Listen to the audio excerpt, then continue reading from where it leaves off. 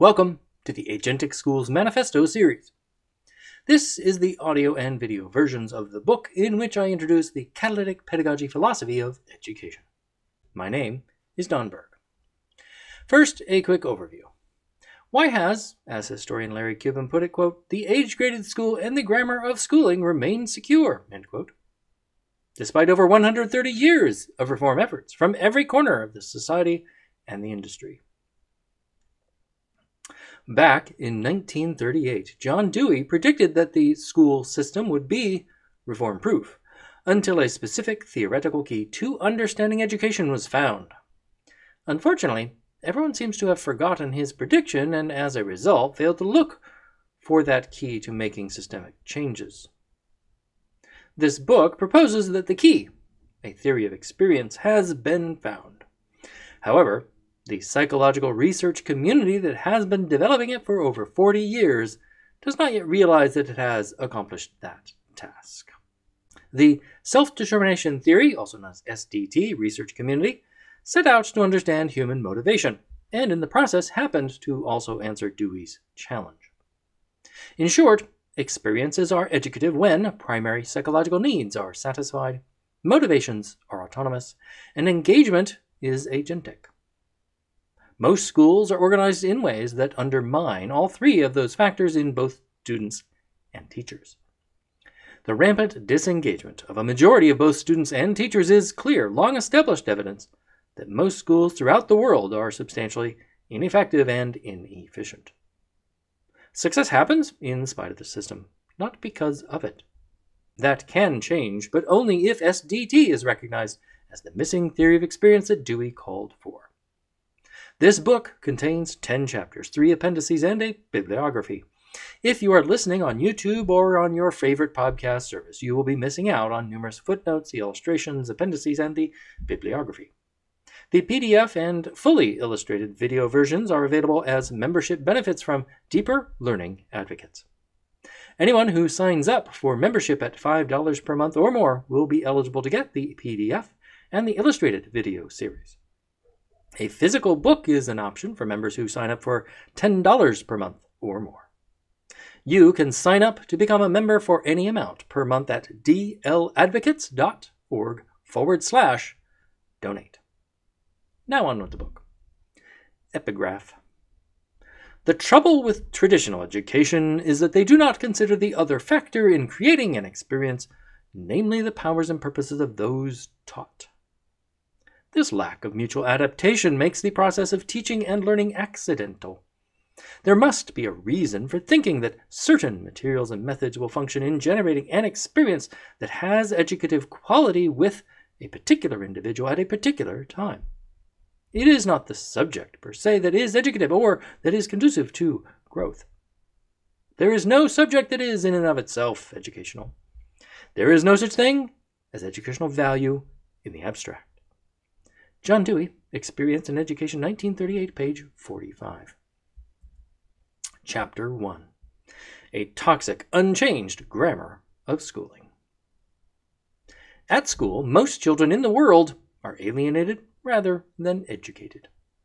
That negative assessment is no surprise to anyone familiar with the endless stream of attempted reforms over the past 130 years. What is surprising is that all those reform efforts have made only trivial, surface differences. But the truly shocking fact is that the complete lack of progress was accurately predicted 85 years ago. That prediction is valuable because it clearly identifies a precise reason why reforms fail. We are missing a key scientific fact that any educational reform must be based on before it can ever create sustainable systemic improvements. The good news is that the key has been revealed by over 4 decades of solid scientific research. The bad news is that it is currently being ignored by most school leaders, and effectively utilizing it will be a menace to school bureaucracies. Are you ready to reflect deeply on your school and your leadership?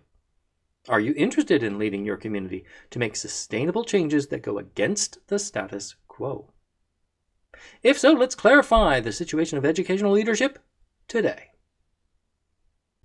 according to the compelling scholarly cases presented in Larry Cuban's books, How Teachers Taught and Confessions of a School Reformer.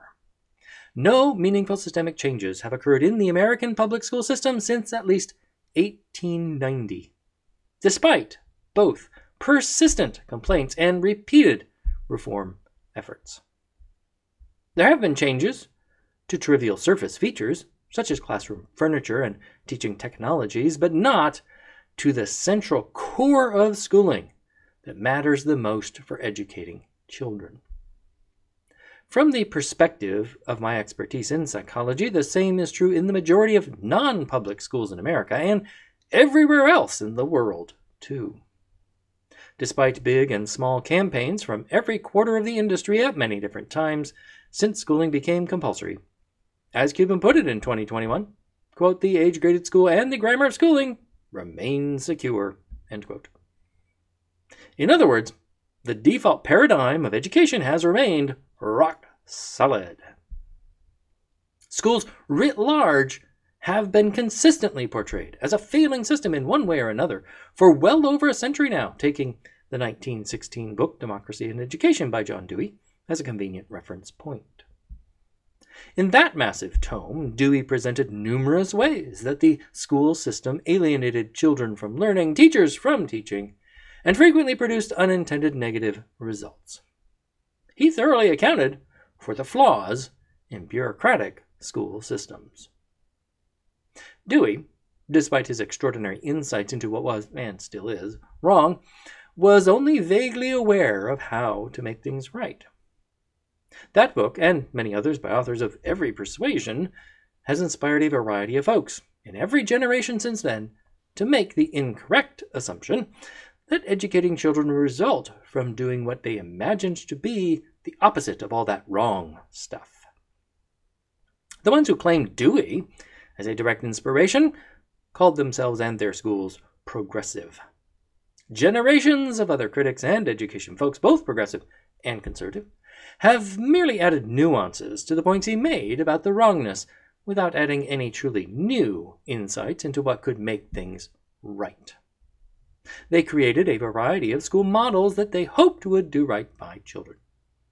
Most of those hopes have been and still are getting dashed against the reality of the toxic grammar of schooling, the default paradigm. The most important major symptom of the systemic failure of schooling is the persistent scientific observations that a majority of students and teachers are disengaged. Those observations are well documented, but they get little attention because few people understand the true educational impact of disengagement. Engagement is, unfortunately, treated as a form of psychological icing on the cake of schooling. What matters about widespread disengagement is that it causes both students and teachers to get accustomed to shallow instead of deep learning. This is critically important because shallow learning is not adequate for meeting the demands of today's complex world. In 1938, after over 2 decades of public celebrity and appearing to exert a major influence on schools both nationally and internationally, Dewey published a tiny book called Experience and Education. In it, he accurately predicted why he and all those after him would continuously fail to change the school system in any meaningful way. Dewey's little book was based on some lectures that he delivered to a major gathering of progressive educators. The essence of his message was, "You don't know what you're doing. I know this because I have realized that I don't know what I'm doing.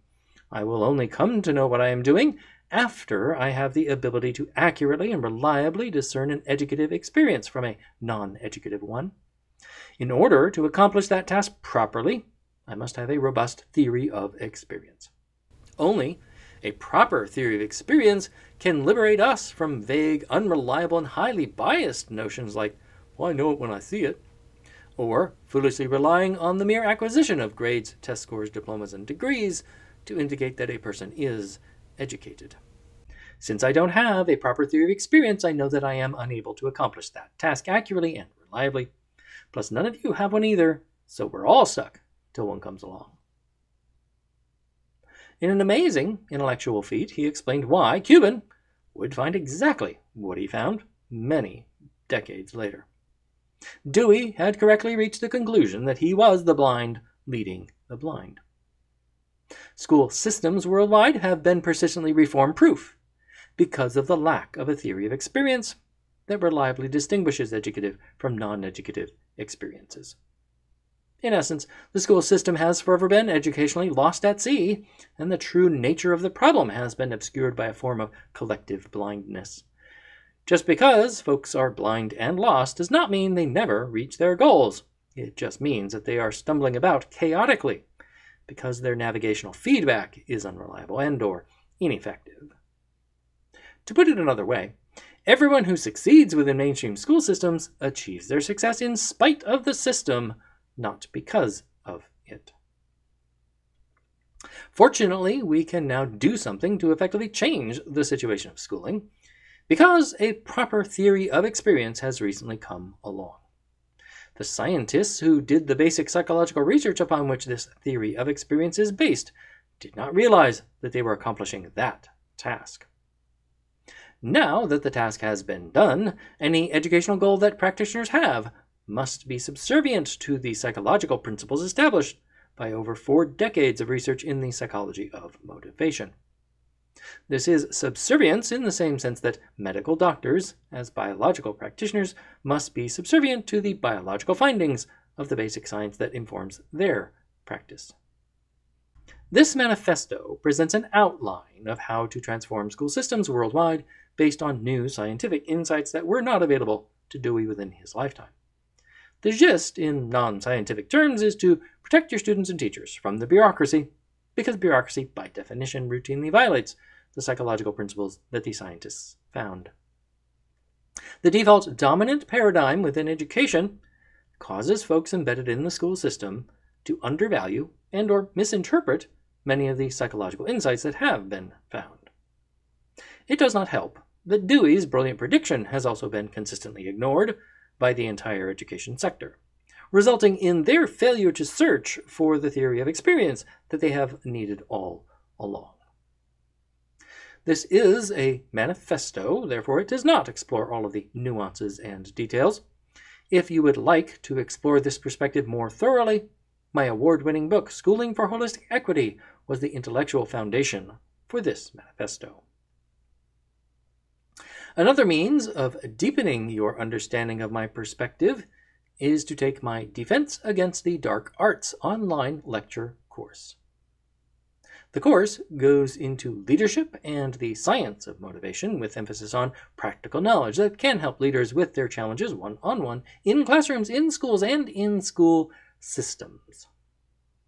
It is time to get educators unstuck by enabling them to reliably answer the question of what counts as an educative experience and what does not.